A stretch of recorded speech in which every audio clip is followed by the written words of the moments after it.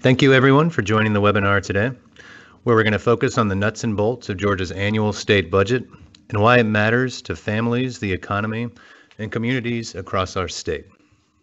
I'm Wesley Tharp, and I serve as Research Director here at GBPI. Over the next 40 to 45 minutes, myself and our team of analysts will walk through the bottom line of what you need to know about state revenues and spending. Then we'll answer questions at the end. Some quick housekeeping notes. Whenever you think of a question, you can go ahead and type it in the box on the right side of your screen. We'll get to as many of them as we can at the end, and then follow up directly with anyone whose question we don't have time to get to. Second, this webinar is being recorded, so we'll email out a copy to all participants later on.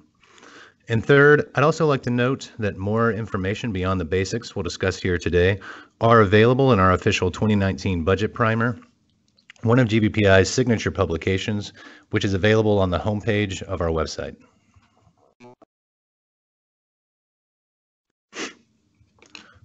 So a quick word about who we are.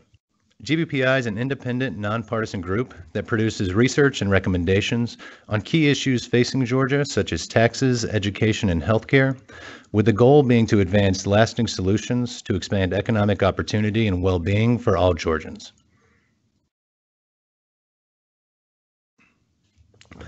This slide is just a quick rundown of the core policy areas where we focus our work, and where the analyst team and I will be focusing the conversation today.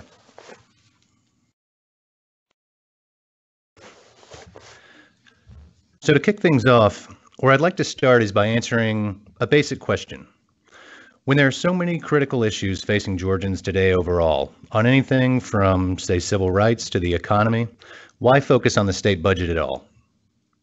And the answer is that if you care about having a state where all people have access to economic opportunity, where communities have the resources they need to thrive, and where the economy is designed in a way that works for everyone, the budget is probably the most important piece of state policy to understand.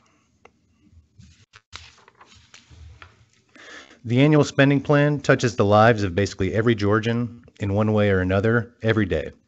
It pays for about 1.7 million kids to get a decent K-12 public education, and another 2 million people to get health services through Medicaid, Peach Care, and other health services.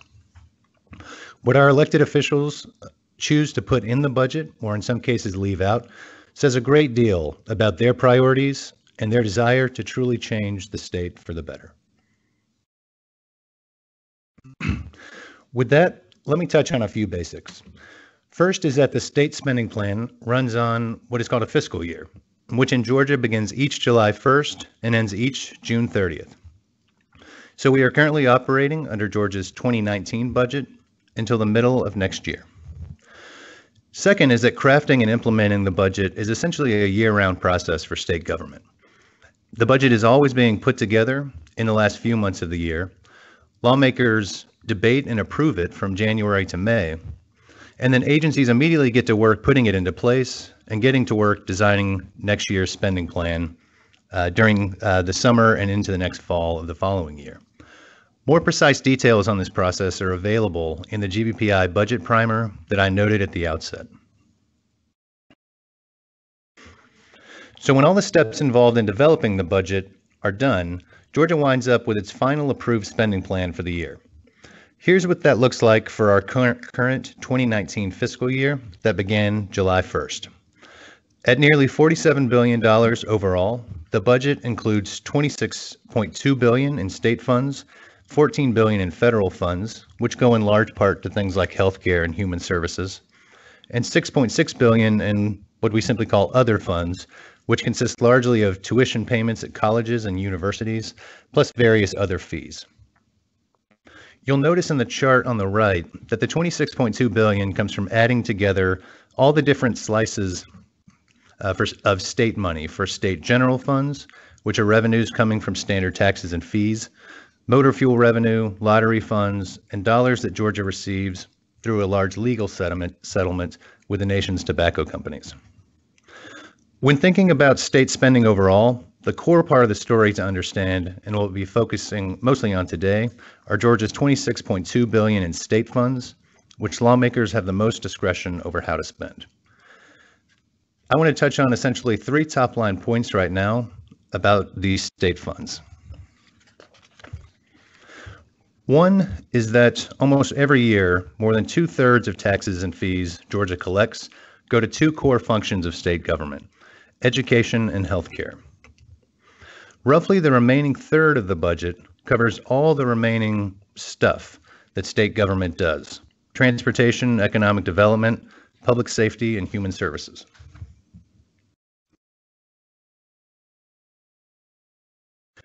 The second main point is that you may have heard about how Georgia's budget has grown a great deal over time, up by about $10 billion over the past 2 decades, before adjusting for inflation. But keep in mind that over that time, Georgia has grown enormously as a state, bringing in more than 2 million additional residents, which means more kids attending schools, more drivers on the road, and a variety of other aspects of growth. Put another way, Georgia's budget may be the largest in state history, but is it keeping up? And the simple answer is probably not. If you were to take Georgia's budget from the year 2000 and simply project it out based on population and inflation, it'd actually be more like $29 billion today. In other words, that translates to about a $3 billion annual gap between how much Georgia spends and what may be a fair characterization of the state's true needs.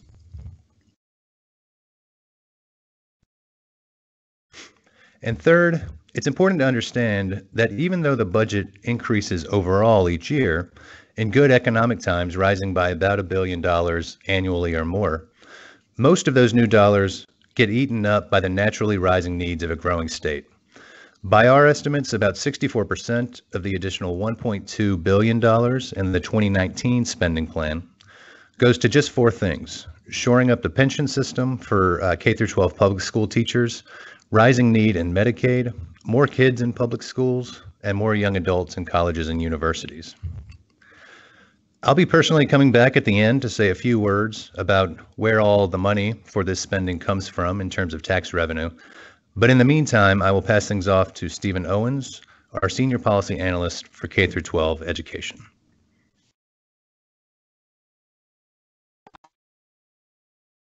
Hey everyone, my name's Stephen and I'm the K-12 Education Policy Analyst. As Wes mentioned, education is the largest expenditure in the state budget, as it makes up more than 40% of the state's expenses. This year, the Department of Education has been allocated a shade under $10 billion, which represents a $624 million increase for education.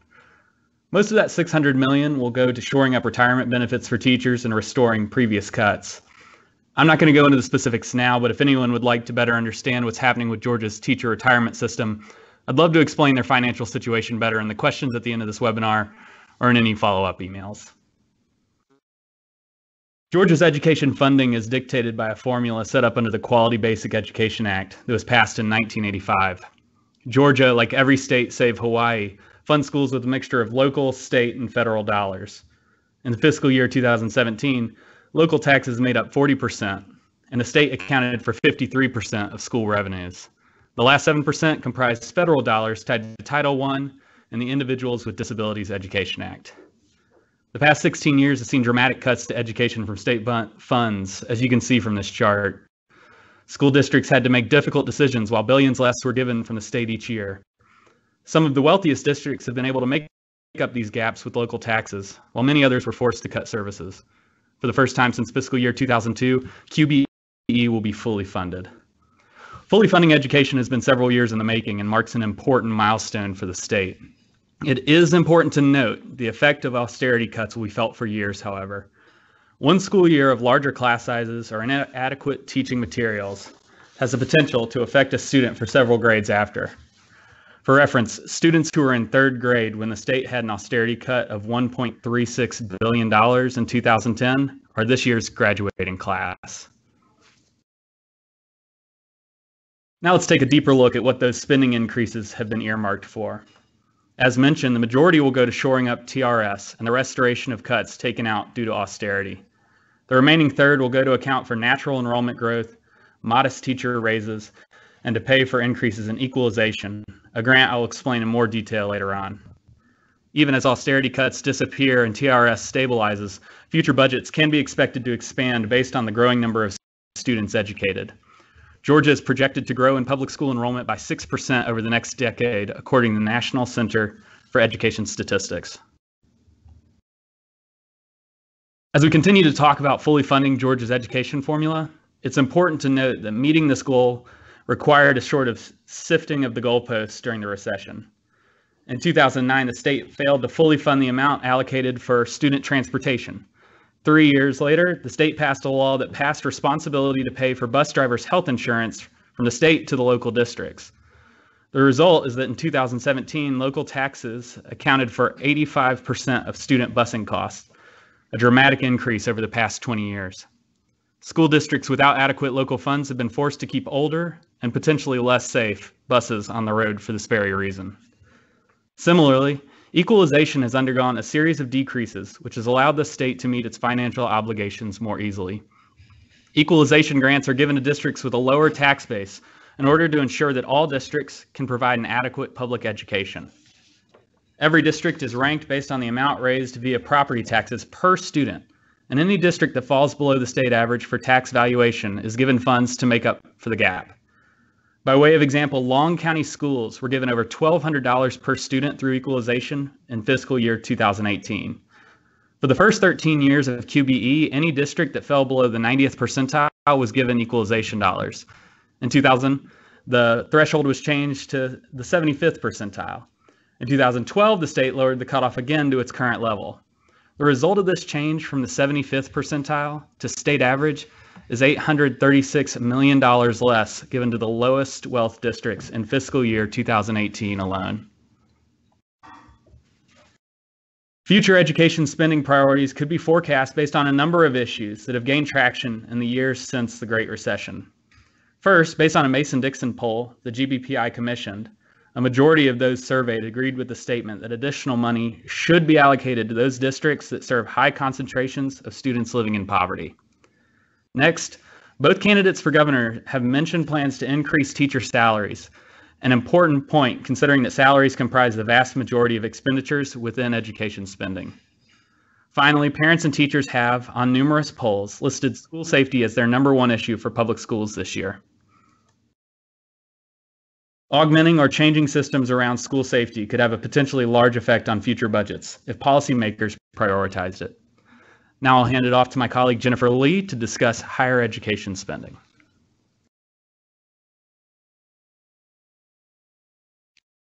Thank you, Stephen. My name is Jennifer Lee, and I'm the Higher Education Policy Analyst at GBPI. And I wanted to start by talking about why it's so important for the state to invest in higher education. All the data shows that people with higher education are more likely to find work, and that people earn more with each step up in their education. Now, we know that about 2/3 of jobs in Georgia require education or training beyond a high school diploma, and that many Georgians are not yet up to that standard. So investing in higher education really represents an opportunity for Georgia to become a more prosperous state with more job opportunities for more people, and for the state to become more economically competitive as a result.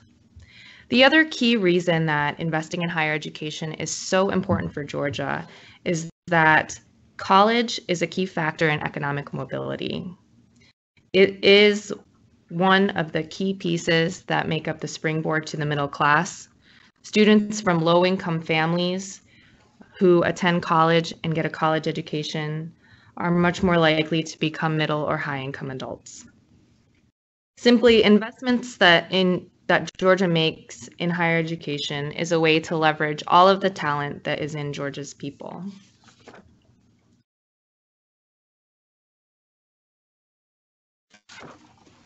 Now, Georgia funds higher education through 3 different agencies. The University System of Georgia receives $2.4 billion. That's the vast majority of state funds for higher education. The Technical College System of Georgia receives far less, receives about $369 million. And the Georgia Student Finance Commission is the 3rd agency, which receives $977 million. And a large portion of that are lottery dollars The Georgia Student Finance Commission is the agency that administers the lottery-funded HOPE scholarships and grants. Now, when we look at the University System of Georgia funding, this is a total of $2.4 billion in the most recent budget. That is about a 5% increase from last year. And when we look at what makes up that increase, about half of that shores up retirement plans. As Wes mentioned in the beginning of this presentation, that is a large part of the overall budget increase that we've seen in Georgia. And the other half of that increase is due to formula funding increases. Colleges and universities in Georgia are funded through a formula like K-12 education that is largely based on enrollment and also the square footage of buildings and of campuses. If you look at the overall trends, you'll see that there was a very large dip in spending on the University System of Georgia during the recession, and that we have yet to climb out of that hole. Now, when we look forward to the future, we know that the University System of Georgia we can expect a couple of changes. We are expecting a small increase in the budget for next year to spend on Complete College Georgia initiatives, which is an initiative by the University System of Georgia to invest in student success and in making sure that the students that we have are completing college. When we look at the Technical College System of Georgia, the overall budget is $326 million. This budget has basically been flat for the last few years. You'll again see the trend with a very large dip during the recession that the technical college system has yet to climb out of. Last year, we saw that TCSG had more money in their budget for marketing their programs so that people know about the programs that TCSG offers. And we expect to see that continue in future budgets. One thing to note that is not included in the state funds budget is that the Governor's Office of Workforce Development transferred to the technical college system last year, which included $82 million in federal funds, although no state funds went with that change. The newest piece of the higher education budget is the dual enrollment program. Dual enrollment is a program where high school students can attend college for free. Although it is at no cost to them, the state is paying their tuition for the college courses that they are taking. It is the newest and fastest growing item in the higher education budget. You'll see in the last 4 years, spending on dual enrollment has more than doubled. Last year, we saw a couple of changes in the budget regarding dual enrollment. There was a 15 credit hour cap that was put into place per semester. And the Georgia Student Finance Commission was directed to develop and report a priority list of courses that leads to a degree or an in-demand certificate or diploma. So we expect that in the future, there will be some effort to contain the costs of this fast-growing program. All of the spending that I've talked about for the university system, technical college system, and dual enrollment is state funding. But lottery funding is also a large piece of how we fund higher education in Georgia.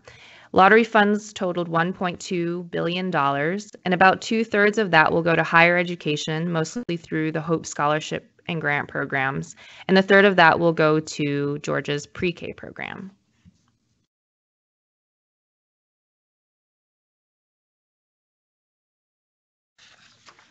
The last thing to note is that when we look at the way that Georgia funds financial aid in Georgia, there are two different ways to look at it. First is that the vast majority of the money does come through lottery funds. Georgia kicks in just a small amount from state dollars for scholarship programs.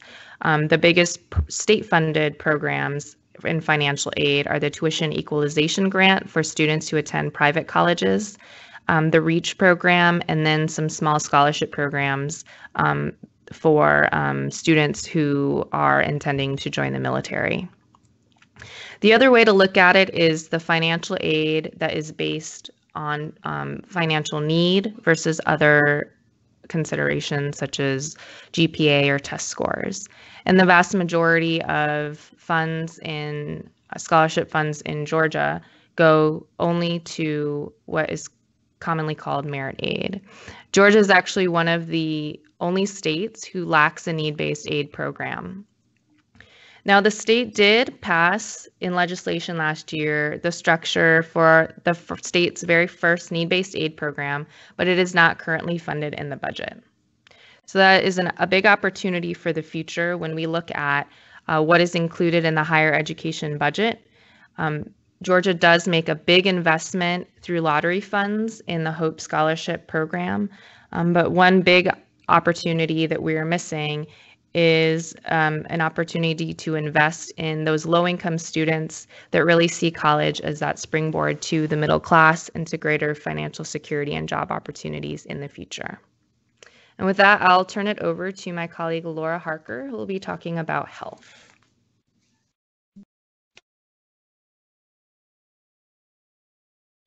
Thank you, Jennifer. I'm Laura Harker, and I'm the Health Policy Analyst. And I'll talk to you a little bit today about the healthcare budget and some opportunities for how to improve spending in the health budget. As you heard earlier, healthcare is the second largest expenditure in the state's budget, making up about 19% of the state's total expenditures. And this $4.8 billion for 2019 includes $4.2 billion in the general fund, as well as a little over $600 million in other sources, such as the nursing home fees and hospital provider fees. There are a total of 3 agencies focused on health, and the general fund spending for these 3 agencies increased by $305 million from the previous year, 2018. And this was mostly due to program enrollment growth, as well as rising healthcare costs, such as high prescription drug prices, as well as replacing federal funds that are lost as the federal funds adjust each year based on the state's average income. The first agency, which is the largest, is the Department of Community Health, and this mostly operates the Medicaid program. That's the majority of the spending. And the Medicaid program covers low-income residents in the state. It's a state and federal partnership. The federal government pays for about 2/3 of the cost of the program, and Georgia kicks in about 1/3 of the cost. And with the Medicaid program, we're able to cover 1 in 4 Georgians. And this Medicaid, as well as Peach Care, which is a program for children who are in families with a little bit higher incomes than the Medicaid requirements, and that's about 130,000 kids in that program, as well as the State Health Benefit Plan, which provides coverage to teachers and state employees. And that's administered by this department, but it's paid for through employee contributions, so it's not included in the department's budget. And you'll see also 1 in 2 children are covered through this programs. Spending on Medicaid, the majority of it, as you see in the bottom chart or bottom graph, with the spending, most of it is on the elderly, blind, and disabled population. And these are folks who qualify for Medicaid because they have a disability or they're a senior who has very low assets and needs some additional help to pay for services that Medicare does not cover. And Medicaid does pay for about 3/4 of the nursing home care. It's a big payer for long-term services and also home-based services for people who need help in their homes because they have a disability. But even though most of the spending is for this population, seniors and people with disabilities, the majority of the enrollees are actually children. About 2/3 of the enrollees are children. And Georgia is one of the more restrictive Medicaid programs when it comes to who is eligible to receive coverage. Not that many adults are able to receive coverage through Medicaid in Georgia. Adults with children can only qualify for Medicaid if they make less than about $8,000 a year for a family of 3. So very restrictive. With pregnant women, there is a little bit of a higher income threshold, but you're only able to enroll when you're pregnant, and then you lose coverage 60 days after your birth. And Medicaid does pay for half of all the births in Georgia due to this eligibility. But non-disabled adults are not able to qualify for Medicaid in Georgia if they don't have children. And this is because Georgia is one of the 17 states that has not decided to expand Medicaid eligibility and provide health coverage for 470,000 Georgians. And state lawmakers still have this opportunity in the next year to accept $3 billion in federal money each year to pay for about 90% of the cost to help reduce the high uninsured rate in Georgia and help more people get coverage. And so I have a quick question here to try to give you some perspective on how Georgia's Medicaid spending compares to other states. So this is just a question about where you think Georgia ranks in healthcare spending, Medicaid spending per enrollee.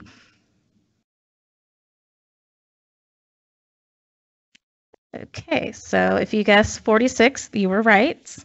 It does sound like a lot of money when you look at the Medicaid budget, but when you look at the fact that it covers about 2 million people, it's really modest based on national standards. Georgia's Medicaid investment comes in about 32% below the national average. And given Georgia's high rates of poverty and poor health outcomes relative to many other states, it really suggests a need for more healthcare spending. And there are still opportunities for a greater investment in Medicaid through expanding health services, as well as looking at increasing the rates paid to providers. The next largest department is the Department of Behavioral Health and Developmental Disabilities, which was created as a separate agency in 2009. They entered into a legal settlement in 2010 with the United States Department of Justice, and that really put the state on a plan to move services out of the state hospitals and more into community-based institutions. The department does still operate 5 state hospitals, but they also operate about 25 community service boards, and those provide services for behavioral health, mostly for the uninsured and people on Medicaid.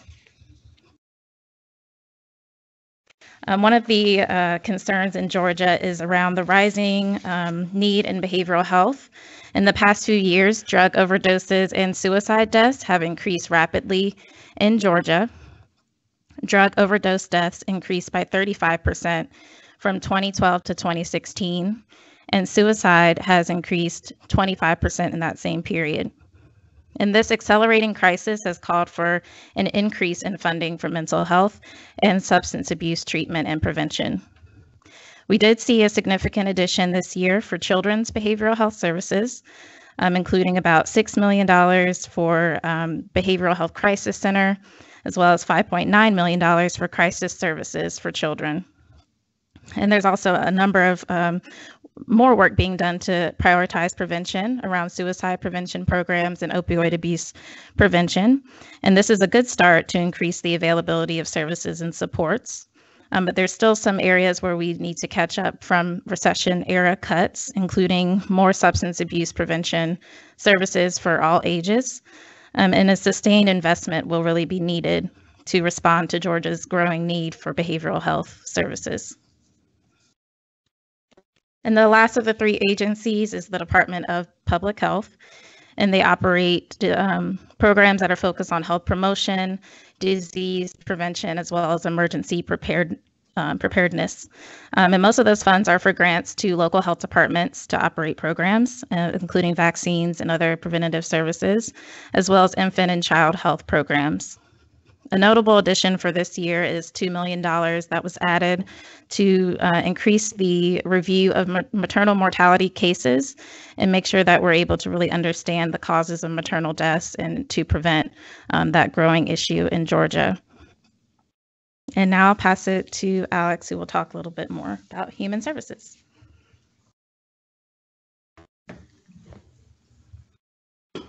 Thank you, Laura. Again, my name is Alex, and I'm the Economic Mobility Analyst on our team, and I will walk us through budget highlights from the Department of Human Services. For those of you who are less familiar with the agency, Human Services oversees divisions that support Georgia's elderly and children. Those divisions include the Division of Aging Services, Child Support Services, and Family and Children Services. Family and Children Services, or DFACS, gets a great deal of attention since it administers the state's federal safety net programs like Medicaid, TANF, and SNAP, or previously known as food stamps, as well as child welfare and foster care. These investments are the largest in the department's budget. The total DHS budget for FY 2019 amounts to $797 million, or just about 3% of total state spending. First, I want to dive into what's happening with child welfare. It's important to distinguish between child welfare and foster care because they are often described interchangeably. But to clarify, child welfare reviews and investigates cases of child maltreatment, while the foster care system is tasked with placing children in safe out-of-home care. As you can see here, child welfare reports have been on the rise for several years, doubling in Georgia from just about 67,859 in 2012 to about 123,000 in 2017. The higher volume in abuse reports has prompted some needed increases in the child welfare budget, particularly as it relates to addressing trauma. The 2019 budget includes $980,000 more for child advocacy centers. This will support an increase in equipment and therapeutic, medical, and outreach services. These nonprofit centers coordinate directly with the department in the investigation of child abuse and offer abuse prevention education for professionals and adults. The budget also allots about $2.2 million for 19 new care coordinator positions that will be tasked with working with foster youth. This comes directly from Georgia's Commission on Children's Mental Health recommendations to extend access to services for children dealing with social emotional trauma in the foster care system. Next up is foster care. Georgia's foster care system will see a bump in funding. There are about 14,500 young people in the system, up 11% from 2016. To explain this rise in cases, the department and policymakers, along with many other professionals on the front lines, have pointed to the opioid crisis as one of the largest culprits. Georgia's foster care system depends heavily on loving families being able to care for children in a stable home environment. One way the state supports fostering for families is by providing cash to offset the cost of caring for an additional youth in the home. The state reimburses a family that fosters children. This is designed to cover food, shelter, clothing, basic supervision, and oversight. The 2019 budget adds about $20.3 million to complete a two-part increase that raises per diem rates for foster families by a total of $10, bringing per diem rates from about $15 to $19 per day to $25 to $30 per day, depending on the age of the child and the type of placement. The budget also includes $2.4 million more for a 2.5% per diem rate increase for child caring institutions, otherwise known as group homes. Next up, we have our safety net programs for low-income Georgians that are administered by Human Services. This involves the administration of Medicaid benefits, SNAP, and the Temporary Assistance for Needy Families program, aka TANF. These programs are critical for adults who are unemployed or in low-wage work and their children. Caseworkers in these programs can help launch those adults into quality career pathways when there's enough capacity to do so. About $119 million in the budget covers the salaries of frontline staff that screen for benefits eligibility, process referrals, and manage client cases. The actual benefits themselves are paid out through federal funds. Over the last few years, the state investments for these administrative services have remained relatively flat. However, the demand for these services have not. In fact, many of Georgia's counties are still recovering from the Great Recession and are struggling to provide sufficient employment opportunities to help move people off of these public benefits. This final budget item I want to discuss is actually not part of the Department of Human Services. Child care assistance in the state is administered by the Department of Early Care and Learning, or DCAL. but it is included here because we consider childcare to be an extremely important work support for low-income Georgians. The high cost of childcare can be a huge financial obstacle for parents who want to continue working. In 2017, the average annual cost of care for an infant in Georgia was $7,769. The average cost was $4,000 for a school-aged child. These costs can easily consume nearly half of a low-income family's budget, depending on family size. The state's Child Care Subsidy Program, CAPS, is a crucial work support and serves about 54,000 children per week, but more than 623,000 children in low-income working families are likely in need of affordable, quality care. We could reach more, but there are significant funding limitations. Lawmakers added $5.5 million in the 2018 budget for the Child Care Subsidy Program using state general funds to supplant federal dollars used to fund the subsidy. This was the first new state money for child care assistance in 10 years. But the 2019 budget does not build on that momentum. More robust funding of the state's child care assistance program is still needed to ensure that all Georgia parents with children up to 4 years and old can afford high-quality, center-based child care. That wraps up these sections of the DHS budget, but I did want to give a snapshot of some of the budget increase proposals that are being made by the Department of Human Services for 2020. In line with the growth of foster care placements, the agency is requesting an additional $1 million for caseworkers who will manage adoptions. They will also be asking for $3 million to fund the development of a new combined online reporting system for foster care and child welfare. You also see here an ask to increase staff capacity to administer Medicaid benefits to individuals who are over the age of 65, blind, or have a disability, and about $1.9 million to add 1,000 additional non-Medicaid slots for home-based and community care for seniors. Next up, I'll turn it over to Wesley to discuss taxes and the state budget.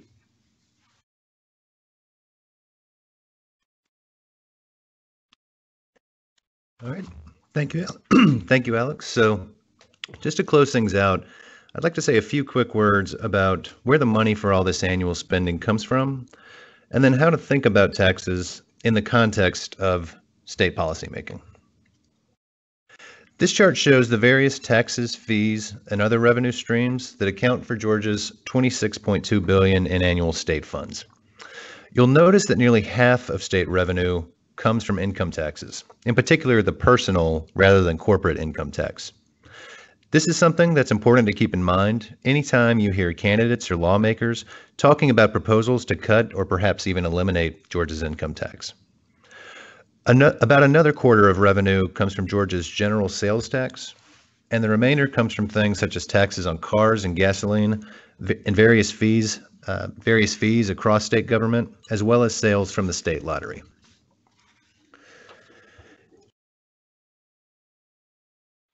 Now, $26 billion, I know certainly seems like a lot of money overall, and in many ways it is. But it's important to know at the same time that compared to other states, Georgia chooses to run a relatively lean operation when it comes to how much money we choose to raise from taxes and invest in public needs. Georgia today ranks 44th in the amount of state and local revenue it collects per person, for example. Also, the share of income that Georgians commit to state taxes has also fallen significantly from the 1990s to today. That falling percentage is one of the reasons for past cuts in things like K-12 education and other services. To close out the presentation, I'd like to make a point that, nobody likes paying taxes, of course, overall, right? But at the end of the day, taxes are how we come together to pay for things that address shared challenges and pursue common goals. In other words, tax policy on the state level or local or federal level is all about choices.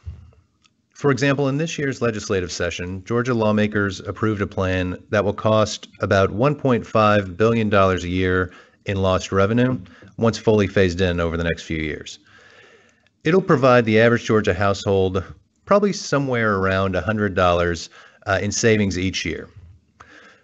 Whatever you think about that choice, and reasonable people can disagree, just for context, I would note that for a roughly equivalent amount of money, lawmakers could have instead chosen to expand Medicaid, fund a need-based aid college program, make technical colleges in Georgia tuition free, enact an earned income tax credit for working families, and created a universal child care program for low-income children younger than 5. It's these sorts of choices that drive people like us and organizations like GBPI to take the budget so seriously and to strive to work for better solutions across a range of policy issues in our state.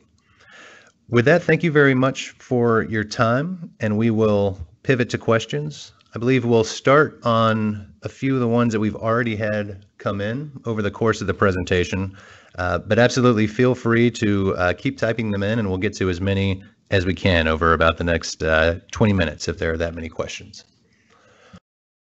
So the first one that's come in is going back to one of the earlier slides talking about how a Georgia budget that would have kept up with natural growth a little better would be more like $29 billion today as opposed to about the $26 billion that it is. In other words, what would a $29 billion budget mean for Georgia compared to where we are now?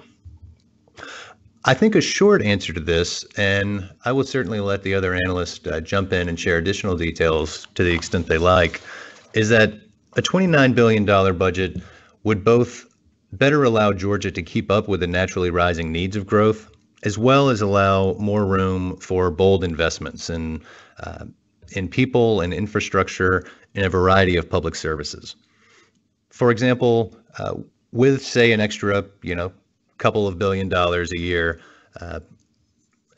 Georgia could do things like expand Medicaid, invest more in substance abuse in rural hospitals, start a new child care program, do things like support need-based aid, make more robust investments in college and education, and could do things like more fully support K through 12 education, rather than just fully funding the QBE formula as was done this year, to make bolder investments in the types of best practices that we see in research and we see from across the country. There are a variety as well of sort of less visible aspects of state government that can gain from a more robust budget over time. These are things like additional, say, inspectors in the Department of Labor to look into things like wage and violations. During the recession, there was an incredible backlog of things like elevators that had not been inspected in many years. There are things like strengthening the ability of state agencies to have the amount of workforce, the amount of people that they need in place to have a well-functioning foster care system, and a variety of other types of services like that.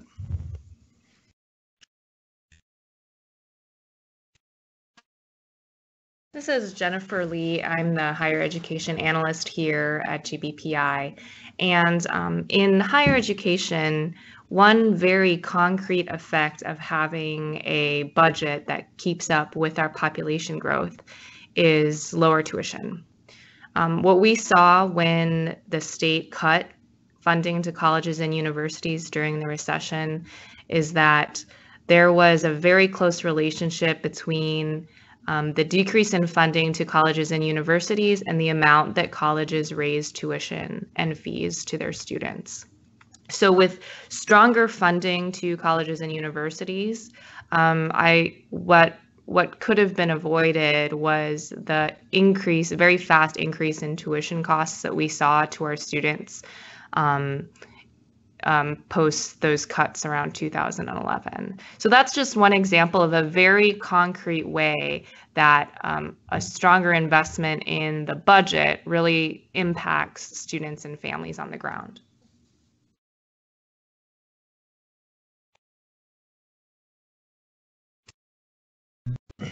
Hey, this is Stephen Owens again with K-12 Education Analyst. But with a larger budget, as Wes mentioned, not only would we be able to fully fund QBE during the last 16 years, but it actually brings up an interesting point about the Governor's Commission on Education in 2015, where the panel in charge of looking at education funding recognized a need for specific funding weight for students living in poverty. And that's important because Georgia is one of the few states in the union that doesn't have a weight specifically for kids in low-income neighborhoods.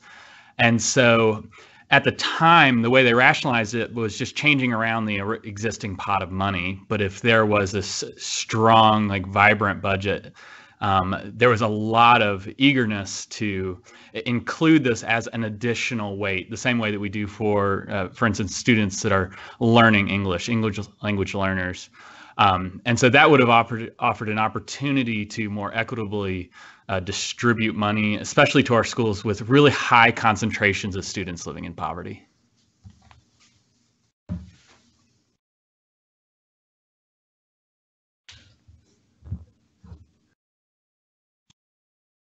So the next question we had come in is someone asked, I've heard about an idea to cap or constrain state spending.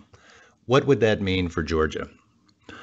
I'll answer that one by saying that this is a policy we've seen pop up in other states and has been talked about both off and on in Georgia over the years, as well as talked about in a variety of other states.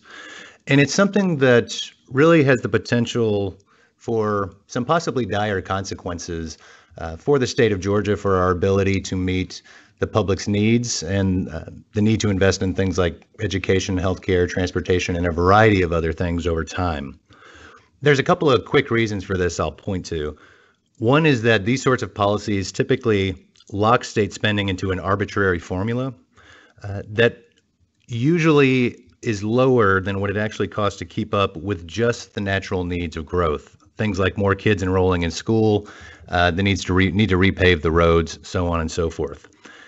Let alone the need to potentially make bold new investments in things like helping rural hospitals with Medicaid expansion, again, expanding access to college with a need-based aid program or other strategies, and various other investments that could do a lot of good for Georgia's people and communities, but likely would require more revenues than a hard and arbitrary state spending cap would allow. The second point I'll quickly make on this is that these sorts of policies oftentimes coincide with what's called a supermajority requirement to raise new revenues.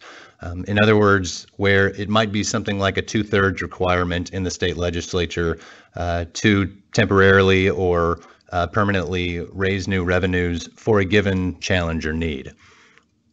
An interesting example to think about and that might drive this home is that in 2015, as many people may know, Georgia passed roughly $1 billion a year in new transportation revenues to try to unlock some of the congestion in Metro Atlanta, as well as make additional investments in transportation statewide.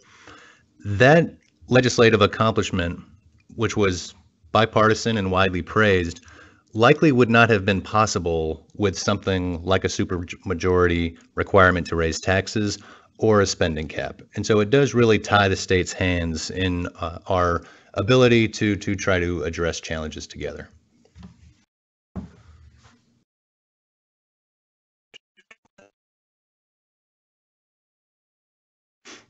So someone asked, there are many programs that are not meeting the needs of families.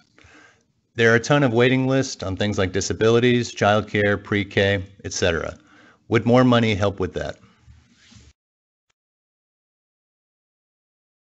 This is Laura Harker. I can start with the question around waiting list. There are waiting lists for people with disabilities to get services in their homes to help them get to work and to go to school and to participate in the economy and in their communities.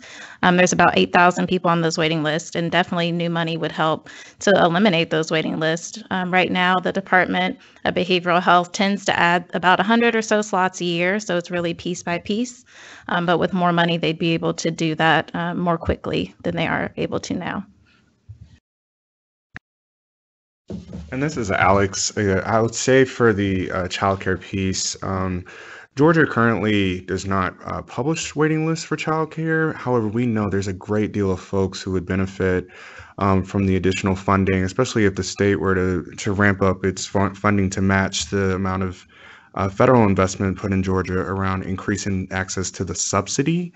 that could help get more people into the subsidized childcare program. So while there isn't necessarily a waiting list for that particular program, we know there is just a huge need for access in our state that goes completely untapped. But we know from anecdotally from listening sessions that we've done at GBPI, the huge need, just talking directly to working parents, what the need is. A lot of folks not even knowing where to sign up for childcare through the state is a big issue as well.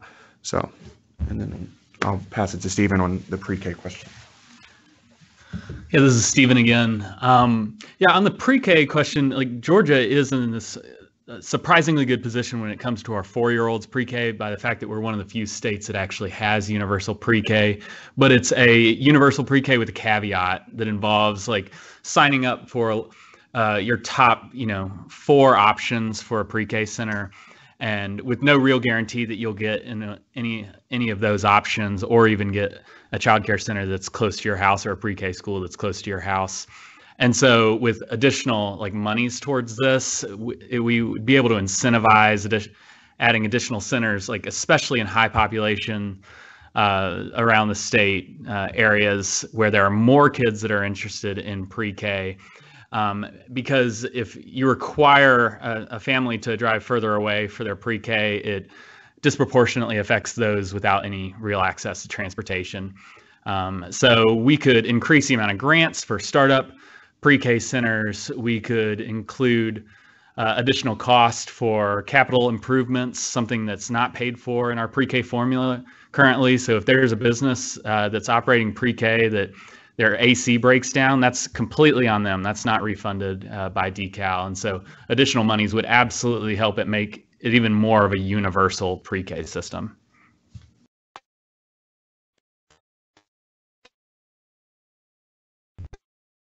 And I believe the last question we have for the moment, unless anyone thinks of additional ones here in the next few minutes, which we would also be happy to get to. Someone asked, is this information for the 2019 budget that will be further adjusted during this legislative session? And that's a really great question and clarification on process, is that the current 2019 budget, which was approved in May and runs from July 1st of this year through June 30th of 2019, will be further adjusted by lawmakers during the upcoming 2019 legislative session that runs from January to about the end of March. This is something that will be referred to as the amended 2019 budget. This is where governor's staff, lawmakers, analysts across state government will take a close look at revenues that have actually been coming in from taxes and fees, how they match up to what the projections for revenue look like when the budget was originally passed.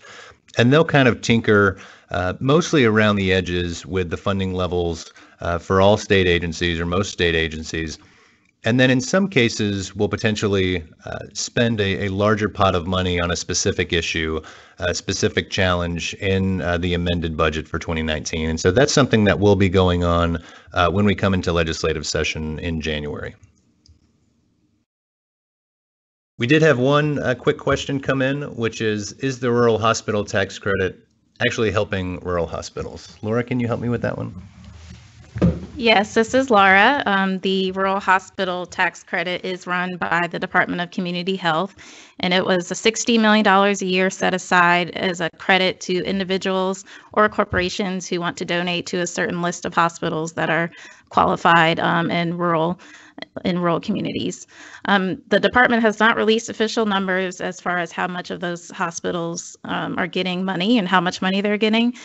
So it's hard to say now. From news reports, we've seen a range of numbers from $500,000 from some hospitals to $1.2 million, but some hospitals may be only getting $2,000. So it's a wide range. We know that it's not really spread evenly as far as the benefits to hospitals, and they also also have to sign up to work with a consultant to help market the program and to get donors to donate. So there's some of that money that has to be put aside for the consultants. But overall, we think that looking at longer term, really helping to increase the number of people who are insured is a stronger way to help hospitals increase their revenue. With expansion of Medicaid in other states, rural hospitals have seen average of $2 to $3 million a year coming into their hospitals. So a longer term solution is to really look at increasing coverage to help those hospitals deal with the fact that they see a lot of patients who don't have insurance now.